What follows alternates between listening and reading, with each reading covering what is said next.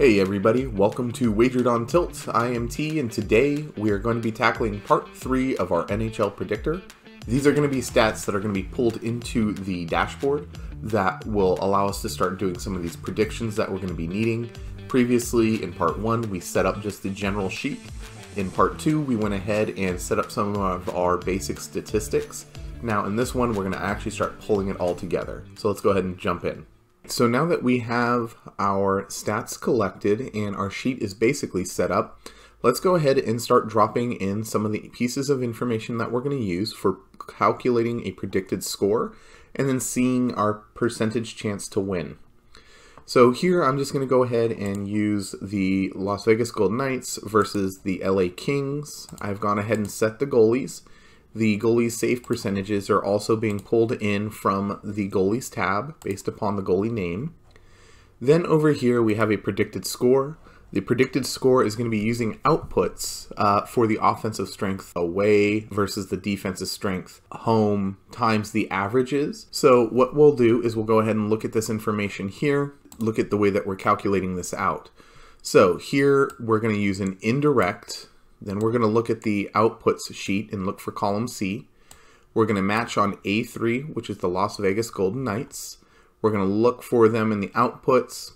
Then we're going to multiply this value, which is going to be the strength of offense, times the defensive strength. So to find it, we're going to use another similar formula, indirect outputs, but this time we're going to target column D, which is going to give us our defensive stats that we need for the home team.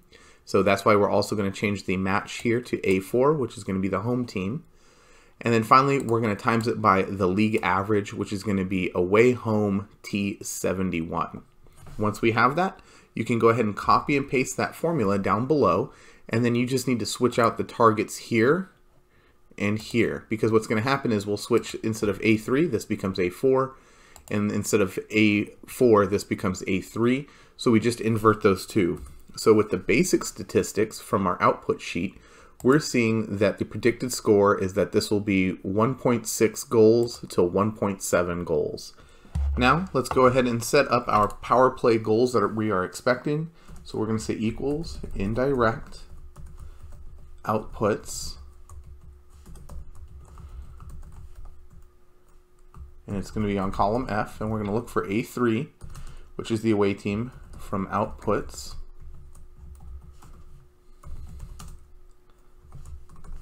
And we're going to have that value times by another indirect outputs, and this is going to be column H, and we're going to match on the home team here from outputs A to A, 0, and then we're going to say times 1 minus C4. So what we're doing here is we're going to go ahead and take the scoring chances that they have on a power play when you're the away team versus the power play chances that the home team gives up, and then we're going to take it by the amount of goals that go in by a percentage. So this is where we're going to be using the goalie save percentage. All right, so that's gone ahead and said 0.06 would be a calculated version. Now we're going to go ahead and take the same formula, copy and paste it, and just invert our values here. So instead of A3, this becomes A4. This one goes from A4 to A3. And this one becomes from C4 to C3. And we hit enter, and then we see that. So for our predicted sum, we're going to say G3 plus D3. And then we'll copy and paste that down below as well. That way now we have our predicted score from here that is going ahead and giving us a predicted sum amount. The last thing you'll want to do for the home team is go ahead and just add in whatever your home ice advantage is. Again, this can range. Typically it's 0.33 goals for home ice. However, if you have calculated it as something else, if you put it in here and just point to that cell in the formula, it will always pull in the most recent information. Now that we have that, we can go ahead and set up our Poisson Distribution. Now here's the example. Previously we've done this, it's pretty basic, so you're going to lock in on your column for the away team and allow the row to change. you're going to target H3, which is our predicted scores, and you're going to set this to false. And then you're going to times it by another Poisson distribution, where we have it now locking on the row and not the column. You're targeting the home team's predicted score and setting again to false to give us a percentage. Once we have that formula, we can copy and paste it across and then convert these to percentages. And there we are. We can also take these and then now just highlight, double click on the double arrow to expand those out to make it easier to read. Next, I'm going to go ahead and throw in my heat map in here. What we're going to want to do is go ahead and add in our little field here to say who's going to be getting what. So I'm going to say this is the away value and this is the home value. For the away value, we just need to sum equals sum all of the locations where we know that the away team would win. So the away team would win if it is a 1-0. So then I'm just going to highlight all those cells and then hit comma. And then we'd win if it was 2-1, comma. And you just keep doing this all the way down.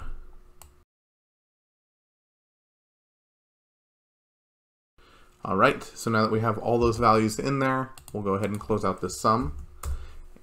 And that gives us a 30% chance for them to actually win based upon those scores. To get the opposite, you'll just say equals 1 minus the score above it. So they have a 69% chance to win as the home team. So for our predicted chance to win, let's go ahead and enter that, which will be equal the P score right there, because that is their team. All right, so they have a 30% chance. Copy and paste this one down below. And we'll just change out from row 3 to row 4, and we're done there. So now we have a money line prediction that says that there's a 30% chance Vegas can beat the Kings based upon the stats that we have and some of the predictor tools we've built. Now we need to go back into P-score, and we're going to try and figure out how well can they win if they are actually going to be playing against them in a spread setup. So from here, we can go ahead and just copy this formula, paste it down here, and we should be fine.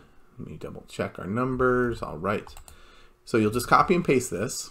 Now where you're going to change things though is in this calculator here, right? Where we're going to see these values. So we'll paste this down here. So let's go ahead and put a field here that's called spread. Let's say minus 1.5 and 1.5.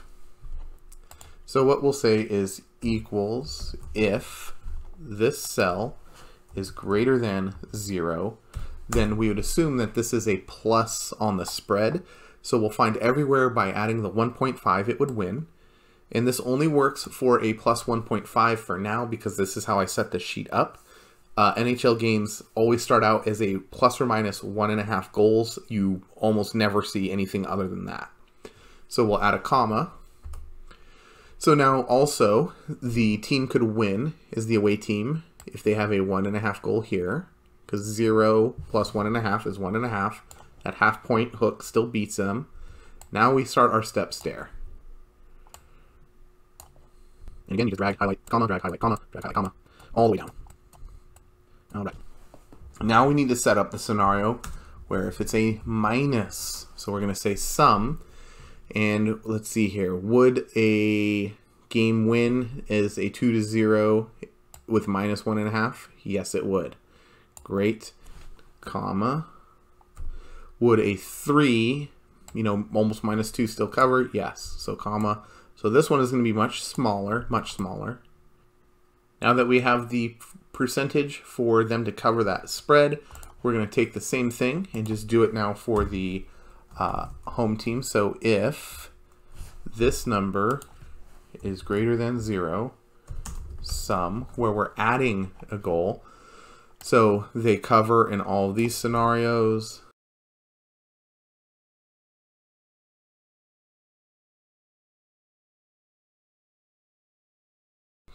And then if it's a negative, right, so they're saying they're the powerhouse, so they'll be better than that. So we'll have to then say starting at 2, because 2 minus 1.5 is 0.5, so we'll still win here, comma, and then stair step this thing again, comma.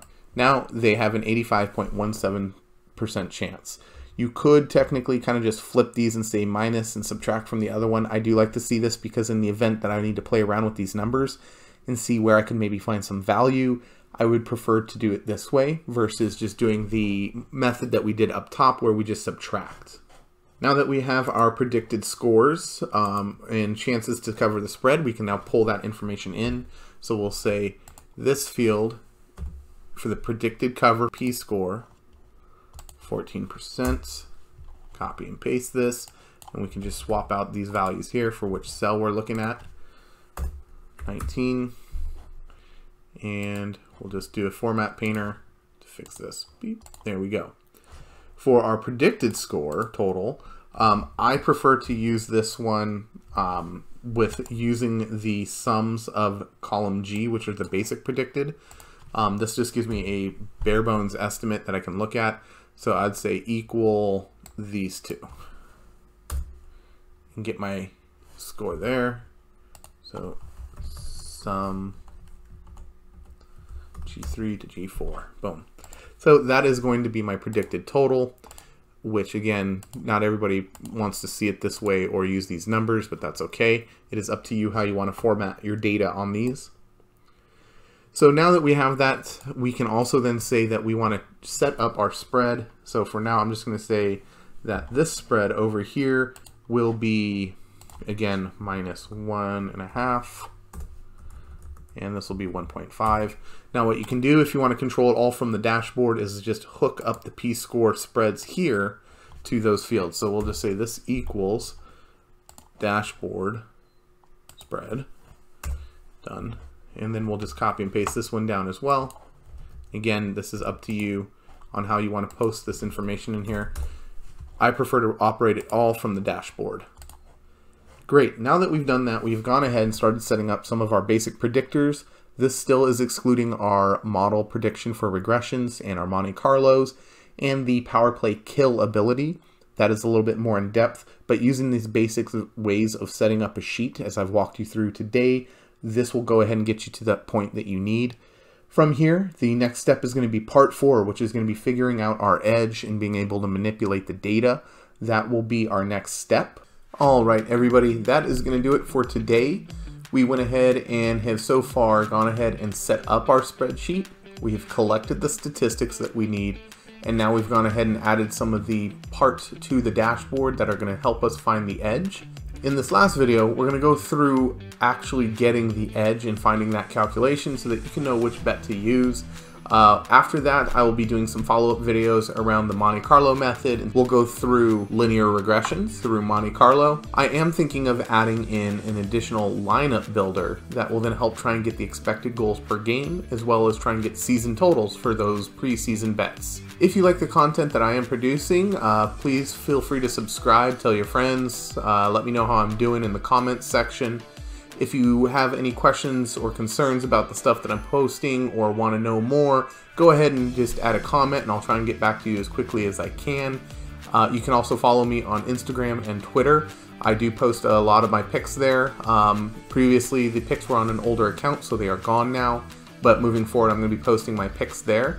You can feel free to tail my picks. If not, that's totally fine as well. And then I do plan on doing a video probably every month to kind of go through and review what my picks and how their outcomes have been and how I came to those decisions and whether those decisions were right or wrong and if they were based on luck or something else that I didn't account for.